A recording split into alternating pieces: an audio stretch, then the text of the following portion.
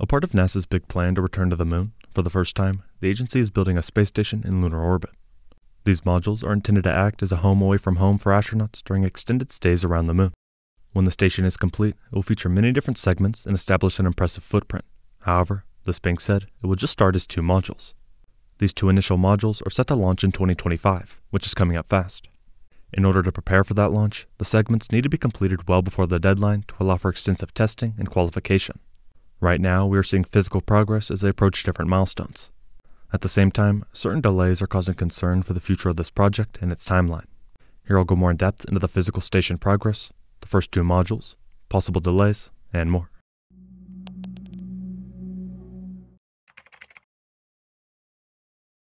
The 2 modules set to launch first are named the Habitation and Logistics Outpost, or HALO, and the Power and Propulsion Element, or PPE. Together, these 2 segments will provide power, propulsion, living quarters, and life support for astronauts at the Moon. Back in 2021, NASA awarded SpaceX a $331 million contract to launch both of these modules together on a Falcon Heavy. The mission was originally set to happen in 2024, but has since been pushed back to 2025. As far as the modules, the agency describes the Power and Propulsion Element as a foundational component of the Lunar Outpost and the most powerful solar electric spacecraft ever flown. In other words, PPE will help maintain Gateway's orbit around the Moon, along with providing additional power for the station. In terms of progress, a few weeks ago in late September, NASA tweeted saying, "Fabrication and assembly of Gateway's Power and Propulsion Element are well underway at Maxar Palo Alto."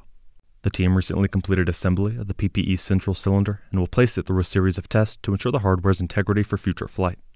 In addition, earlier this year, engineers from NASA and Aerojet Rocketdyne began qualification testing on the cutting-edge Solar Electric Propulsion, or SEP thrusters. Specifically, the Advanced Electric Propulsion System, or AEPS, built by Aerojet Rocketdyne, provides 12 kilowatts of propulsive power, over 2 times more powerful than current state-of-the-art in-space electric propulsion systems. The AEPS must undergo qualification testing before being certified to fly on Gateway. This exact system is core to the PPE module and its ability to keep Gateway in the proper position in orbit around the Moon. The other module, HALO, is where astronauts will sleep and spend the majority of their time during the initial Artemis missions. Unfortunately, this module hasn't progressed as smoothly as the Power and Propulsion Element. It's important to point out that both these segments were contracted out by NASA to different companies. PPE is being developed and manufactured by Maxar Technologies, while Northrop Grumman is responsible for HALO. When NASA picked Northrop Grumman, one of the most appealing decision choices was the fact that the company was basing the HALO module on the Cygnus spacecraft, a vehicle that was already actively being produced years ago in 2019 by the same company. This gave the agency confidence that the segment design was realistic and could meet the overall project timeline. HALO is designed as the pressurized living quarters that will provide docking ports for visiting spacecraft like NASA's Orion spacecraft, lunar landers, and logistics resupply craft, and serve as the backbone for command and control and power distribution across Gateway.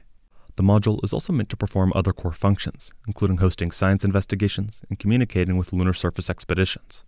Obviously, a very important module that needs to launch with the PPE in order to create a livable station. Not long after winning the contract, Northrop Grumman successfully completed its initial preliminary design review for HALO. However, since then, there have been a few roadblocks. For example, earlier this year, the company took a $36 million charge on its contract, citing changing mission requirements and broader economic issues. In an earnings call, Kathy Warden, chief executive of Northrop Grumman, said, "As it's turning out with the HALO program, the requirements are not as stable as we or the government anticipated, and we're working with them to address that change management as we go forward." Despite these hiccups, they are continuing to make progress on the module and intend to have it ready by the 2025 deadline. Even though Gateway will start with 2 relatively small modules, it's expected to grow significantly over the next few years. After all, the station isn't just built by NASA, but will also utilize help from the CSA, ESA, and JAXA. Looking at station blueprints, modules like the International Habitat, Logistics Module, Refueling Module, and Orion are all expected to come together over time. We will likely even see a massive lunar starship upper stage attached to the station at one point. Focusing more on these extra modules, Gateway's second habitation element, IHAB, is a pressurized module that will provide living quarters for astronauts visiting the Gateway, and multiple docking ports for visiting vehicles and other modules. IHAB is led by ESA, which selected Thales Alenia Space, Italy, as a prime contractor. JAXA is also making significant contributions to IHAB, providing the environmental control support system, thermal cooling pumps, and batteries.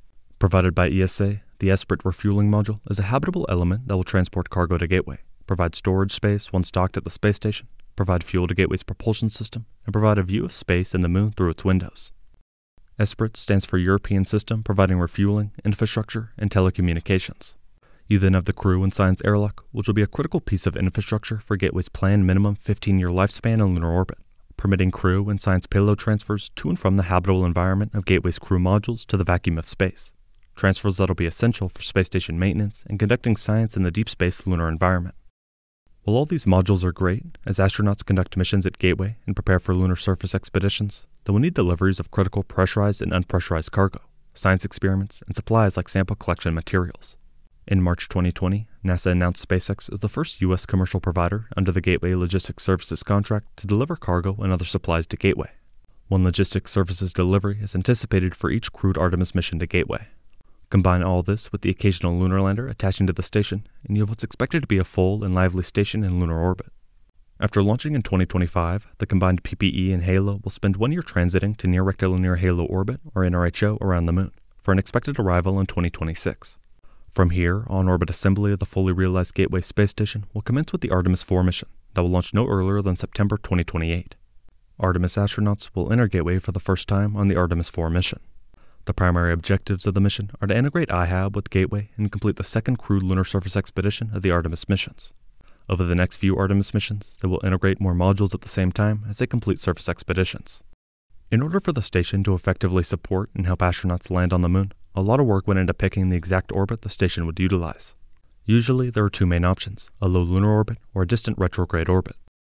A low lunar orbit is great for landing on the surface thanks to its close proximity. However, because of the Moon's gravity, more propellant is required to maintain the orbit. On the other hand, a distant retrograde orbit provides a large, circular, and stable, or more fuel-efficient orbit that circles the Moon every 2 weeks.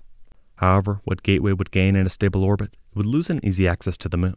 The distant orbit would make it harder to get to the surface.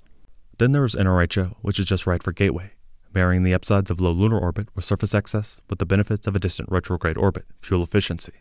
Hanging, almost like a necklace from the Moon, NRHO is a 1-week orbit that is balanced between the Earth's and Moon's gravity. The orbit will periodically bring Gateway close enough to the lunar surface to provide simple access to the Moon's south pole, where astronauts will test capabilities for living on other planetary bodies, including Mars. NRHO can also provide astronauts and their spacecraft with access to other landing sites around the Moon in addition to the South Pole, something we can expect to see more of in the next few years. NASA is trying to stay on schedule and develop a one-of-a-kind space station in lunar orbit. The two initial modules, HALO and PPE, are being manufactured as I speak with the goal of launching together on a Falcon Heavy in 2025. We will have to wait and see how it progresses and the impact it has on the space industry. Thank you very much for watching.